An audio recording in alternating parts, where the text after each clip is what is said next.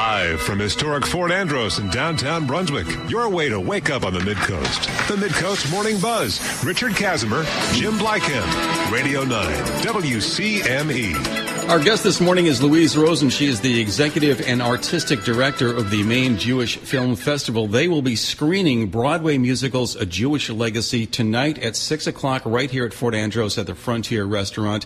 And for more information, you can jump on their website at mjff.org. Louise, thank you so much for coming in today. How are you? Exhausted. I can imagine. You've been showing films, many Jewish films, starting on the 9th of this month, and it's going to wrap up on Sunday the 17th, at venues throughout the state from as far south as Portland, Bangor, Waterville, and right here in Brunswick. Tell me, how did this whole thing start, and how long have you been around? Well, I've been with the festival only since the beginning of November, but the festival has existed for 16 years. It started out in the basement of a synagogue in Portland, showing films on VHS cassettes.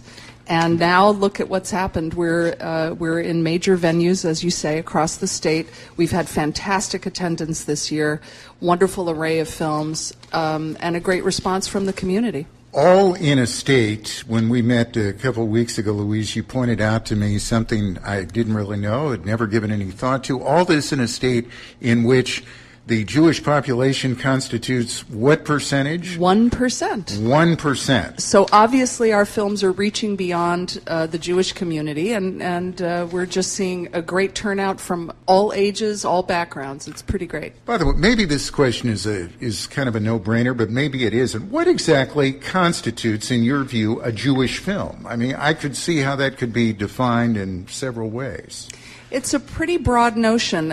In some cases, it's a Jewish filmmaker who's making a film about something that is not necessarily a specifically Jewish topic.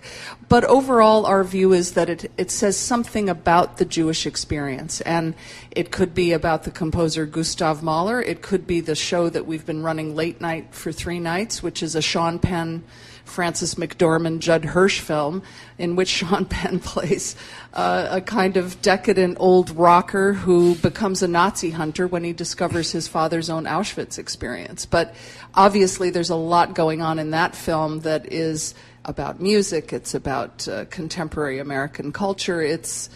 Anyway, we're able to cover quite a range within that rubric. There could be Gentiles here, no Jews involved, yet the topic speaks to something Jewish. Exactly. Yeah. As we say, you don't need to be Jewish, you just need to love good films. And the subject matter just runs the gamut. Jewish soldiers in blue and gray, about how many Jews fought on both sides during the Civil War, and what a division that caused within the Jewish community.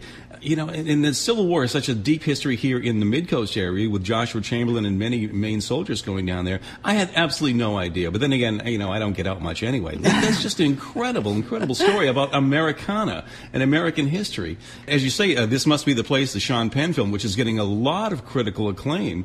One of those art films that did absolutely nothing, got no real buzz from Hollywood at all, but as an art film that's really snowballing now after the fact that it's been out there. Exactly.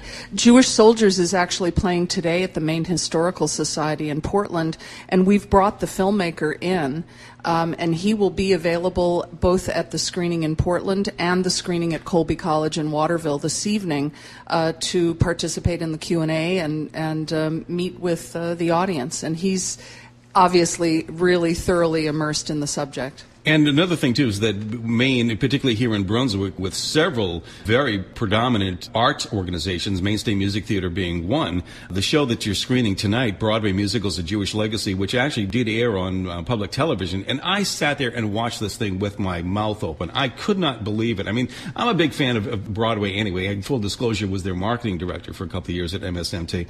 But just amazed at, now I knew about the Gershwins and Lerner and Lowe and all of the great Jewish composers, but where that music came from and the tradition of that and the history going back not only in the Jewish folk songs, the Jewish religion, but how much that they represent, how much that Jewish culture is ingrained in the American songbook that we take for granted is just 100% American music. It is amazing. And narrated by Joel Grey. It'll be screened here tonight at the Frontier Restaurant at 6 o'clock. Tell us a little bit more about that film. Well, at first we had a little concern. It's been on public television. Does that mean that our audience will have already seen it? And what we decided was it aired very early in the new year. And besides, the experience of being able to see the film on a bigger screen with a good sound system, it's just something else altogether. So we felt that it was a great idea. We showed it yesterday for a senior audience down at USM, a free screening for 65 plus, and we had a full house. People loved it. And I think it's one of those films, it's got footage of Barbra Streisand, Zero Mostel, David Hyde Pierce is one of the main contemporary narrators in the story. I mean, these are people you can watch them over and over again. It's just fantastic. Well, it is. It is worth seeing, even if you have seen it again. You're going to watch this thing, I dare say, 3 and 4 times and go, what? I did not know that. Again, the importance of the Jewish culture here in America it cannot be overstated. It really is. It's just an amazing thing. Tell us about a couple of more films. We're showing tonight, each year for the last number of years, we've had an LGBT special screening.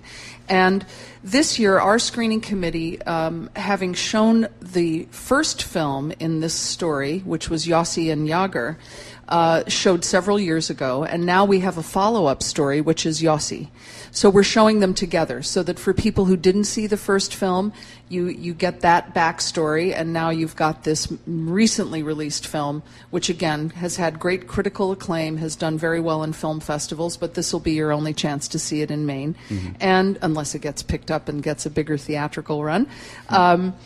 And there will be a reception preceding the film at the club quite near the Nickelodeon Cinema where the film is showing, the club called Styx.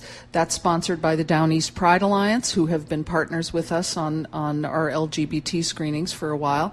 And so we're expecting that with the reception and then the films following, we always have a very good turnout, and looking forward to that this evening. Once the festival ends on the 17th of this month, can people see these films again? Are they accessible at any some website? Of them, some of them are possibly available on Netflix, or you might find them in our local video store. Barton Gregg's, for example, may have several of them.